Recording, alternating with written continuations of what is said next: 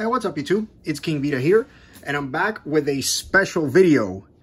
Today, this is going to be my top 10 favorite video games of all time. Someone actually requested I make a video of my top 10, my favorite top 10 video games ever, and that's what I'm doing. Requested by that person on Facebook. I'm very sorry if I don't know your name and I completely forgot it, but either way, this one's for you.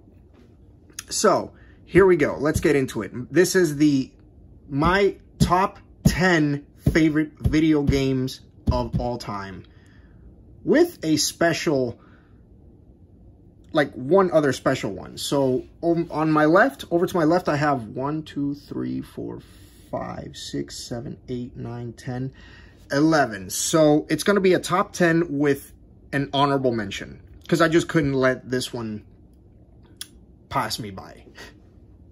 And these are in no particular order. Well, actually, they are from particular order. They're from my least favorite. Now, that does not mean that I do not like these games. I absolutely love every single one of them. But they go from least favorite to the best game, in my opinion. So, let's get this started. And these are across platforms. These are not just one platform. This is many platforms. So, okay, starting off, Ratchet and Clank. I absolutely love Ratchet and Clank. I grew up with Ratchet and Clank as a kid, playing it on the original PS2. And of course, I have the original PS2 game. And this game is definitely no exception. This game is really good. Another great attempt at by Insomniac, and nailing it. This game is based on the movie, which is based on the original video game for the PS2. This is probably one of the best interpretations of Ratchet and Clank I've ever played, and I actually was able to beat this game without any problems whatsoever. Well, except for the final boss. He's practically impossible. But it's so much fun. The jokes are like non-stop, and it's what a Ratchet and Clank game should be. It's a reimagining of the original, and I'm all for it. Very fun, very awesome gameplay, awesome story, and unforgettable characters, especially Captain Quark. Very cool game, Ratchet and Clank. Up next, we have Halo 5 Guardians. Again, another game I beat on the first playthrough. Well, not really on the first playthrough, on like 2 or 3 playthroughs, but another classic, instant classic game. I'm a huge Halo fan. Ever since I was a kid, I got into Xbox later on in my life, but ever since I was a kid, I've always been a PlayStation guy, besides Halo, because Halo's been my favorite video game, Xbox video game for a very, very long time. Even when the Xbox 360 came out, the first Halo game I ever played was Halo 3. And then I played Halo 4, and when Halo 5 came out, I had to buy an Xbox One just to get this game. Now, it does not mean this is the only Xbox game I own, but, you know, it was a must-own for me. I was like, this is, oh, Xbox is coming out with Halo 5. I have to get it. Xbox One exclusive. This was a no-brainer for me. Very, very awesome game, and well worthy of the Halo title, for sure. Halo 5 Guardians. Definitely one game you must play if you haven't really played it and want to play the Halo games. For sure. Next, we have Contra 4. I'm a huge Contra fan. I remember I originally played the original Contra on the NES. Yes, on the NES. And I really recall playing Contra 4 on the Nintendo DS when it came out, and I couldn't beat it. I could not beat it for the life of me. This game is well worth the title it's been given, Contra 4. Contra games have been known to be very, very, very hard. And again, this is no exception. This game is pretty tough. But once you get the hang of it, I mean, it's just like any other Contra game. Really, really, really good game. And again, another one I recommend for the Nintendo DS, if you haven't played Contra 4. It's really hard to open. But yeah, there you go. There's the game. There's the game. There's the instruction manual.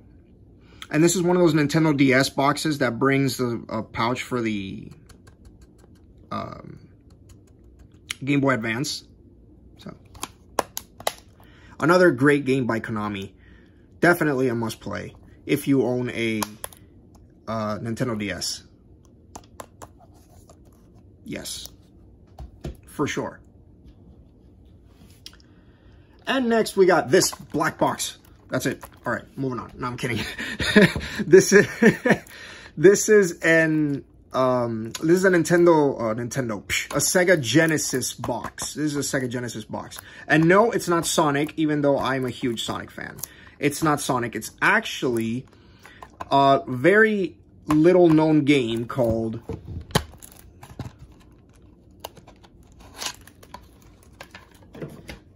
Vector Man. Now, Vector Man, you kind of play as this green generic character called Vector Man, and you're basically this guy who looks like a robot. You shoot laser beams from your hand, and you basically control him using, you know, the Sega Genesis controller, obviously, but you play in a carnival, I guess, a carnival sort of setting, and yeah, this game is completely destroyed. But yeah, it's super fun to play once you get the hang of it. And another must play, an unknown gem. I like to consider it a gem because not many people know of Vector Man, especially those who play Sega Genesis. No, you know, you got your Sonic the Hedgehogs, you have other Genesis games, but Vector Man is very rarely seen. So I'm really glad that I own Vector Man. It's fun for what it is. It doesn't have much replay value, but for what it is, it's pretty fun. And it's a little lesser known gem on the Sega Genesis. At least I think so.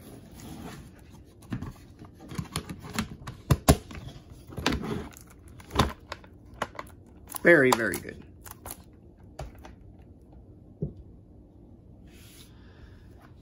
Number 6. Super Smash Bros. Ultimate for the Nintendo Switch. This is not my only Switch game. There's one other Switch game on this list. So this is Super Smash Bros. Ultimate, and just like any other Smash Bros. Game, I feel that if you own a Nintendo console, regardless of the Nintendo console you own, doesn't matter, I feel that no collector is, you know, no collection is complete without Super Smash Bros. At least one Super Smash Bros. In your collection. Whether that be Nintendo 64, whether that be Super Nintendo, whether that be whatever Nintendo console you own, besides the NES, of course, because there's no Smash Bros. On the NES. But besides that, any Nintendo console you own and you do not own a Super Smash Bros. Game, I don't know, I just feel like your collection is incomplete. I feel like you need a Smash Bros. Game in your collection. And I really enjoy this game. This is super, super fun. Just like any other Smash Bros. Game. I personally like to play as Fox McCloud, because I'm a huge Star Fox fan. But Donkey Kong is also really cool. Mario is, of course. Samus is really cool too. I really enjoy these games, the Smash Bros. Games. Very, very cool. And yeah, that's Super Smash Bros. Ultimate for the Nintendo Switch. Next up on the list, we got Gran Turismo, the real driving simulator. Gran Turismo Sport. I grew up with Gran Turismo on the original PlayStation 1. As a matter of fact, I own the original Gran Turismo on the PlayStation 1. I could have chosen that one for the list, but I played this more often. This game is super, super fun. I was never a big Need for Speed kind of guy, because I didn't grow up with Need for Speed. I grew up with Gran Turismo. Sorry. I didn't grow up with Need for Speed. A lot of people love Need for Speed, and that's okay. That's fine. But I'm more of a Gran Turismo kind of guy. Because the first car game I ever played was Gran Turismo on the original PlayStation. And this one was a no-brainer to add to this list. This Gran Turismo kind of takes what, you know, the other Gran Turismo games have done from the past consoles, you know, PS1, 2, and 3. And kind of like quadruples it even more. There's more cars. There's more customization options. You could customize your driver. You could, you know, it's a Gran Turismo game. What do you expect? And it's super fun. Very, very fun. And like my personal favorite way, my personal favorite driving style is the rally races. Those are super fun. So yeah, I've probably put more than 100 hours into this game and I still haven't beaten it. This is one amazing game. Really, really worthy of the Gran Turismo name. For sure. Next, we have an old game. Well, it's not really... it's based on an old game on the PS1, but it's a continuation of it. And that's Twisted Metal. Funny story, when I first played Twisted Metal on the PlayStation 1, first off, I was blown away because it was unlike anything I'd ever seen before. It was very, very, very, very scary, at least to me, because I was a little kid. And the terrible PS1 graphics didn't help. It made everything worse. You know, it was like, oh, well, the game is scary because you could blame it on the very bad graphics. But the graphics only enhanced what was already terrifying. You know, the characters didn't have natural human movements. They looked like weird puppets. They ran like they had to go to the bathroom. It was horrible. And I guess the bad CG kind of added to the whole, this is a terrifying game. But this game as well is basically Twisted Metal. It's cars with guns. That's what Twisted Metal's about. If anybody asks what Twisted Metal is, you just tell them it's cars with guns, basically. And it's super fun. I definitely enjoy this game. And this is one of the best, if not the best, you know, car combat games out there.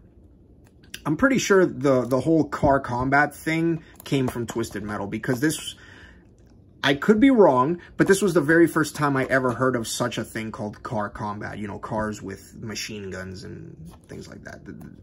Yeah, that wouldn't be popular, in my opinion, without Twisted Metal. So, definitely for sure, Twisted Metal. Really enjoy that game. Now we have 1, 2, 3, 4. Those are my, now for the top 5. That was 5. Coming in at number 4, we have Power Rangers Battle for the Grid for the Nintendo Switch. I originally had this game downloaded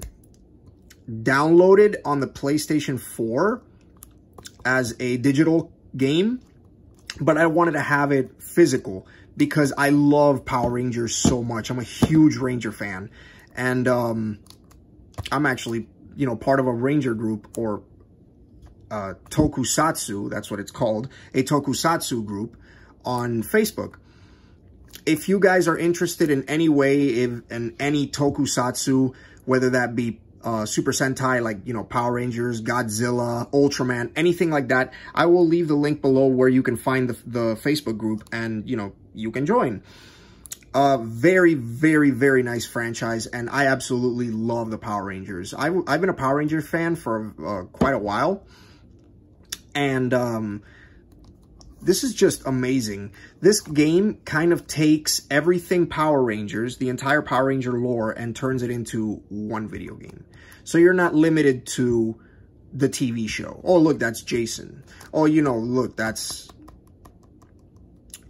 from Super Mega Force or Gokaiger. You're limited to, you're unlimited, basically. This takes inspiration from the comic books as well, because that right there is Tommy from an evil alternate universe, which is Lord Draken. And he is a comic exclusive character, which is amazing. Very, very cool. And also you get, you know, you get the Ranger Slayer, which is Kimberly being controlled by, you know, Lord Draken. You have the Mastodon Troopers, which are these guys right here. Right there, which are, you know, his grunts being controlled by Lord Draken, excuse me. And this is so much fun. I've probably spent more than 100 hours into this game. Very, very, very, very cool game. And I'm super happy that, you know, people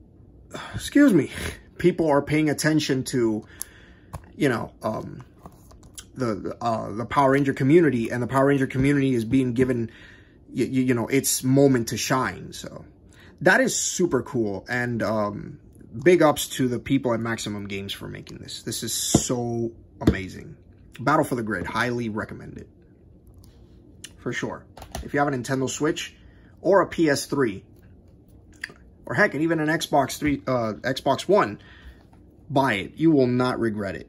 Very, very fun game. Especially if you like Street Fighter and, you know, Tekken type games. Now, top 3. Top 3.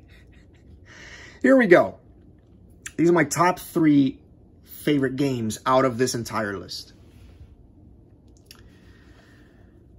We got Kingdom Hearts 2. This was a super tough choice to make, because I have so many favorite games that could go in the top 3. But starting off with number 3, we have Kingdom Hearts 2. Now, Kingdom Hearts 2 is so good. It's probably the best Kingdom Hearts game out of the entire franchise at the time, not counting Kingdom Hearts 3. But even with playing Kingdom Hearts 3, and I beat Kingdom Hearts 3, I still can't stop playing this. I cannot put Kingdom Hearts 2 down. This is probably one of the best games ever made for the PlayStation 2, without question. I remember I actually bought this game 3 times. No joke. The first was this version right here, as you can see. It's, you know, it's holographic, you know, holofoil, whatever you want to call it, you know. And the second one, I remember I lost the first one. Excuse me. I lost the first copy, and I ended up getting another version of this without the holographic foil. But it didn't have the manual, and that kind of annoyed me. And then I ended up losing that version as well. I don't know how I lost it. I think I took it everywhere with me because it was my favorite game. I took it to my friend's house. You know, I took it anywhere that had a PS2 and I would play it. I guess that's how I lost it. And then I was looking to, you know, expand my Kingdom Hearts collection, which, if you guys want, I could put up a video of my entire Kingdom Hearts collection if you guys wanted. But I completely lost it, so I was like, well, I need Kingdom Hearts 2. So I ended up seeing this copy. This was the original copy, as you could see from the holofoil or holographic or whatever you want to call it. And I was like, I had to get it. No way am I letting this chance pass me by. So I went and bought it. So another reason why I bought it is, other than the holofoil, is because I was missing the manual. Yeah. This manual, I completely lost it and I couldn't find it at all. So I ended up buying this copy, which brought the manual. And obviously, you know, the disc. There's Sora eating sea salt ice cream. Square Enix. Very cool. Very, very cool stuff. Kingdom Hearts 2, for sure. But, if this is, there's actually a better game than Kingdom Hearts 2, to be honest, among the Kingdom Hearts franchise. If we're going to talk Kingdom Hearts 2, then we should probably mention its superior counterpart, which was only released in Japan. Kingdom Hearts 2 Final Mix Plus. I had this imported from Japan, and this is also a holographic foil. Yeah, this is also a holofoil. And the back as well. Now, the reason why this copy is called Kingdom Hearts Final Mix Plus, other than only it being released in Japan, is because this is a special buy. Again, right there. J for Japan. But this is a special buy that was only released in Japan because here in America, we only got the game itself. However, which is fine. However, in Japan, we ended up getting, well, they ended up getting Kingdom Hearts 2 Final Mix, as well as Kingdom Hearts Re-Chain of Memories. I own this game, by the way. Not this one, but I own the American version as well. So, again, if anybody wants to see my Kingdom Hearts collection, let me know. But yes, this was only released in Japan, and I was like, well, you get 2 games in one, even though I can't play it on my American television or my American PS2, and I don't like using emulators. I don't have any problems with emulators, that's fine. It's a perfectly legit way to play games, but I just prefer using the actual hardware, you know. I'm old school like that. But yeah, if we were going to compare these two games, I would say Kingdom Hearts 2 Final Mix Plus is way better than Kingdom Hearts 2. That's just my opinion, for sure. So yeah, Kingdom Hearts 2 Final Mix Plus. And now we get into my all-time favorite video game ever, bar none, the best game ever made in my opinion, to me, and that is on my favorite game console of all time, The Legend of Zelda: A Link to the Past. This game is so much fun, and every time I play it, I just can't put the controller down. I probably spent so much hours into this game just trying to beat it, and I still haven't beaten it. This game is that long, and it's pretty difficult with all the dungeons and everything, but I'm still trying.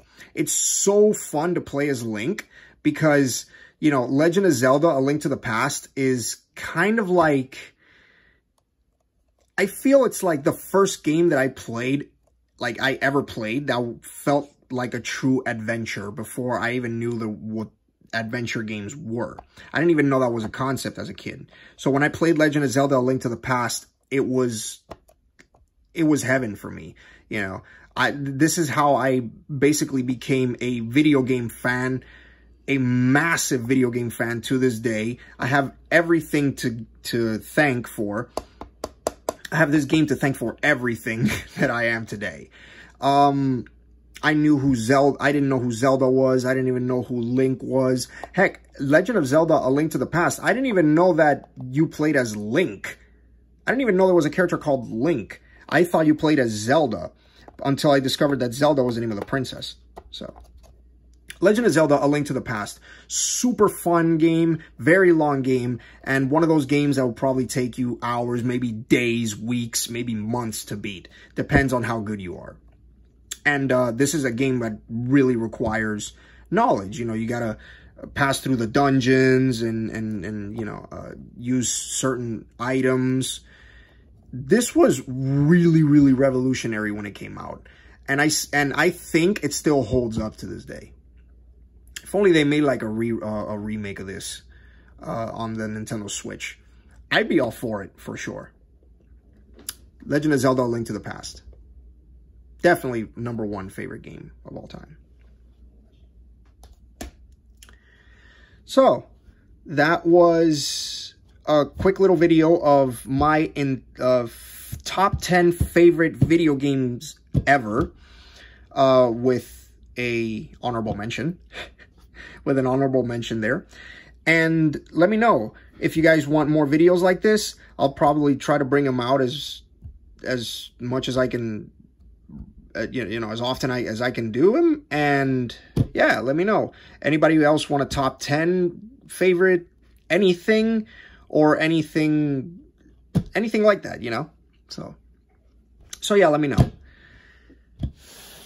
So yeah, that was my list of my top 10 favorite video games of all time. And this King Vita saying, laters.